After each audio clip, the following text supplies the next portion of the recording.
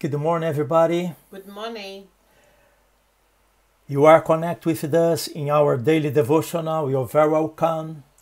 It's been a great pleasure. I was just thinking here myself that we are being a long time in our daily devotional, and every single day God has been supplying us with a brother or sister sharing His word, especially sharing from their hearts and letting us know what God been speaking to them.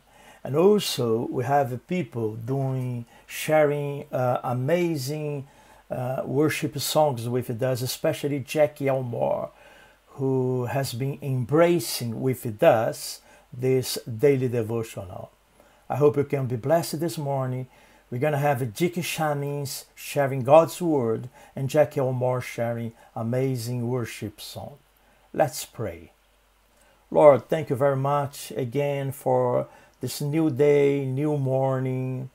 The Bible says your mercy is renewed every single morning. So we thank you for your love. We thank you for your grace. We thank you in a way you've been blessing us in so many ways, individually, but also as a church. So I pray this morning asking you to speak to our hearts, Lord. Speak to us through Dick's shining words, and want to grow spiritually, want to understand more about you, about your kingdom, what you want to speak to us. So also I pray for the worship song Jackie will be shared with us, can bless us, can move our hearts. Lord, bless each one who is connected now with us and will be later on in our Grosvenor Church YouTube channel. This is our prayer. In Jesus' name. Amen. Amen. Hello, everybody. I've been thinking of something that the Lord Jesus said to Simon Peter in the upper room at the Last Supper, just before he was betrayed by Judas Iscariot. You find it in Luke 22. Simon, Jesus said, Simon, Satan has asked to sift each of you as wheat, but I've pleaded in prayer for you that your faith should not fail. So when you've repented and turned to me again, strengthen your brothers. In the upper room, you remember Peter was feeling pretty strong. Lord, I'm ready to go to prison with you. I'm even ready to die with you. But you remember the Lord Jesus said, Peter, let me tell you something. Before the cock crows tomorrow morning, you will have denied me 3 times. I'm sure that Peter would have remembered those words. In fact, we know they do because it's in the story. The cock crew and the Lord turned and looked at Peter, and Peter remembered. He remembered the words the Lord had spoken. Now, don't be too hard on Peter. The Gospel writers record that only he and possibly John actually ventured into the high priest's courtyard when Jesus was arrested. But I've often tried to imagine what Peter must have felt when the cock crew. Jesus said it would happen. Is there any hope for me now, he says. I've completely blown it. I mean, I was the one who said, you are the Christ, the Son of the living God. And Jesus congratulated me. I was there at the Transfiguration with James and John, listening to Jesus talking to Moses and Elijah. I was chosen with James and John to witness Jesus raising Jairus' daughter from the dead. I was there with him in prayer in the garden last night. And now look at me. I denied him. I denied him with oaths and curses. We've no idea what Peter went through until he actually met the risen Lord Jesus. But maybe he should have remembered something else. He should have remembered what else the Lord Jesus had actually said to him. Peter, I'm praying for you.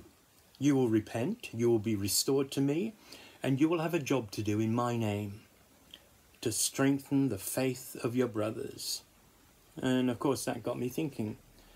If Jesus prayed for Peter, is it possible that he might be praying for me, for you? Then I thought of the ascension of our Lord Jesus and all that that meant, and Of course, it signified, first of all, the completion of his earthly ministry. It is finished, the job done to perfection. But his ascension also resulted in the outpouring of the Holy Spirit. The Lord Jesus said to his disciples, "It's to your advantage that I go away. For if I don't go away, the Helper will not come to you. But if I do go, he will come, because I will send him to you." The ascension signified the commencement of the apostles' ministry and ours. It heralded the beginning of his heavenly ministry. But what's our Lord Jesus doing right now? I'll tell you what he's doing. He's sitting down. We know this from the letter to the Hebrews at least 4 times. The Son is the radiance of God's glory, the exact representation of his being, sustaining all things by his powerful word. After he provided purification for sin, he sat down at the right hand of the Majesty on high. But while he's sitting down, what's he doing? I believe he's praying. I believe he's praying for you, and I believe he's praying for me. The Bible calls it interceding. There's that lovely passage in the letter to the Romans chapter 8. What shall we say in response to all these things, says Paul? If God is for us, who can be against us? He who did not spare his own Son, but gave him up for us all, how will he not also, along with him, graciously give us all things?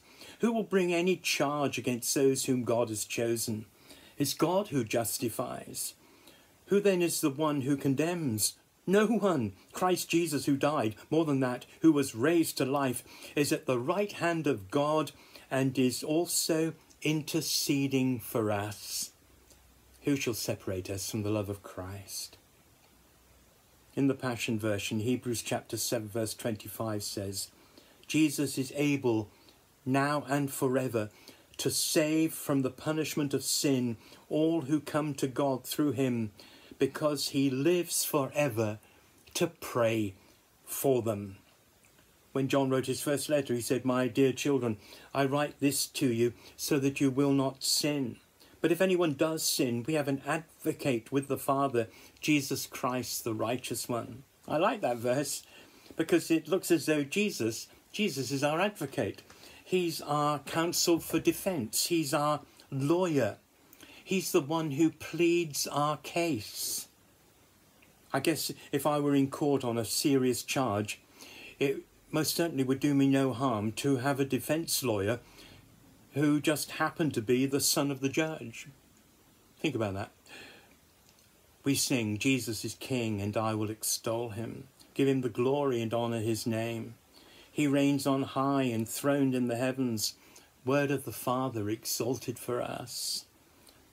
We have a hope that's steadfast and certain, gone through the curtain and touching the throne. We have a priest who is there interceding, pouring his grace on our lives day by day. We also sing, before the throne of God above, I have a strong, a perfect plea, a great high priest whose name is love, whoever lives and pleads for me. When Satan tempts me to despair and tells me of the guilt within, upward I look and see him there who made an end of all my sin. The Lord Jesus didn't go back to heaven after his earthly ministry just to take a break from his people. No, he's right now interceding for us. Satan is doing exactly the opposite. He's accusing us. He's pointing out our sins and frailties before God, just as he did with Job. But the accusation falls on deaf ears in heaven, because Jesus' work on the cross paid our sin debt in full. Therefore, God always sees in his children the perfect righteousness of Jesus. Robert Murray McCheyne, that great 19th century Scottish minister, said, "If I could hear Christ praying for me in the next room, I would not fear 1,000,000 enemies. Yet the distance makes no difference. He is praying for me." Of course, I guess we wonder, we wonder what Jesus would pray when he's praying for us.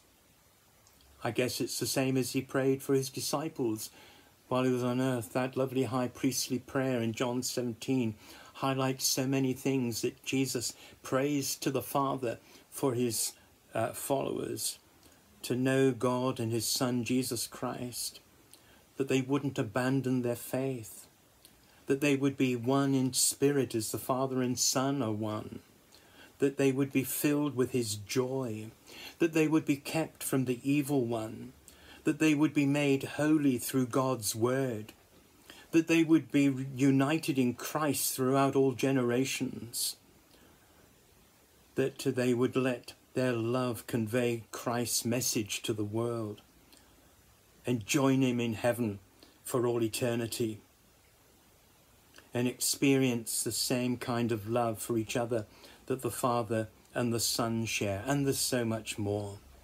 And if that is the case, what are we going to do? Well, let's trust him, shall we? Let's obey him. Let's serve him. Let's love him. Let's bow at his feet and acknowledge that he is Lord.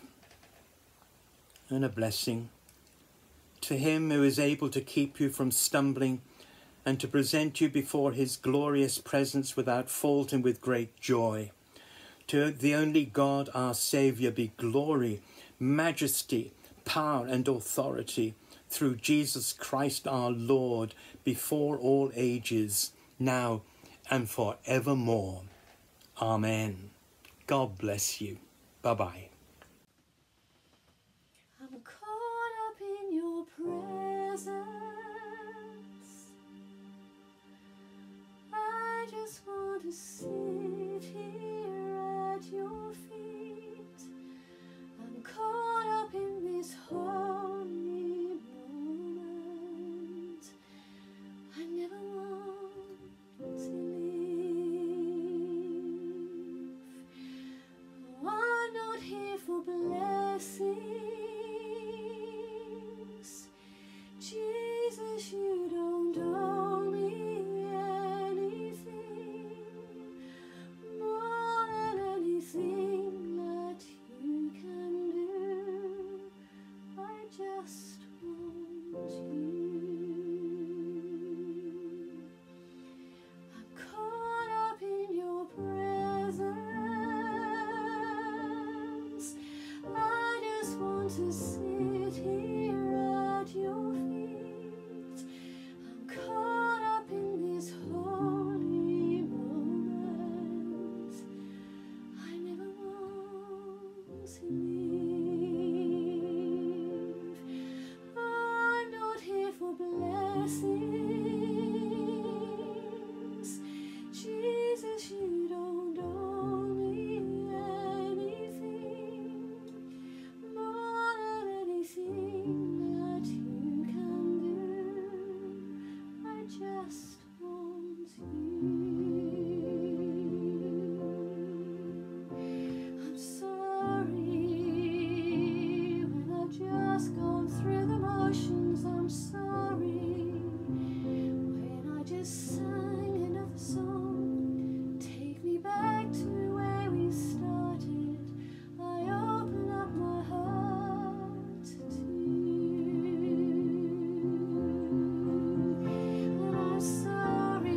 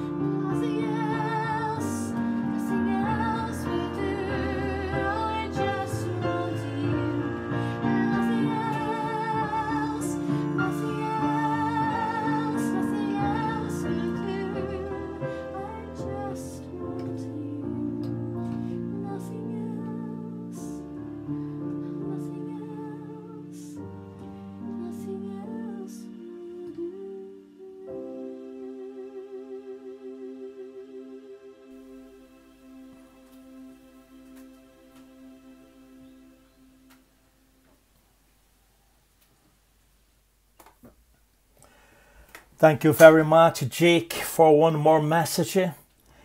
Jake is being so faithful. I just encourage him to be with us every week. And he's been responding in a good way.